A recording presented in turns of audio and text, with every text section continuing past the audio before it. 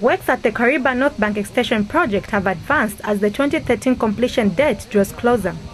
This expansion project is meant to increase electricity generation capacity countrywide to overcome the ever-increasing electricity demand due to the developments taking place. Currently, Zambia's access to electricity is only at 25%. Therefore, the need to expand the power station and enhance generation. The extension project, which is worth $420 million, will add to the current power and eliminate load shedding during peak demand hours. Extension Project Director Aaron Nyirenda told a delegation of media practitioners that this project will also benefit other regional countries. As far as Zambia is concerned, as far as this project is concerned, it will be able to supply power to Zambia, but also export to our neighbors as they need that power.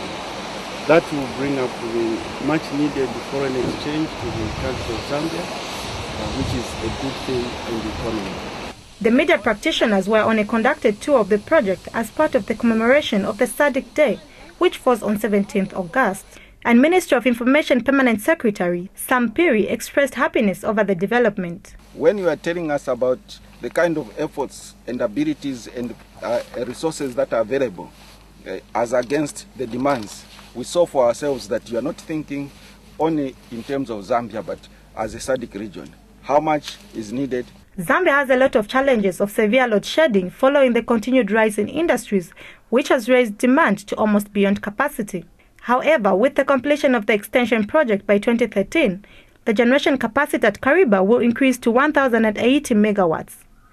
This will add on to the national power generation capacity and reduce the levels of power outages despite Zambia exporting power to other countries.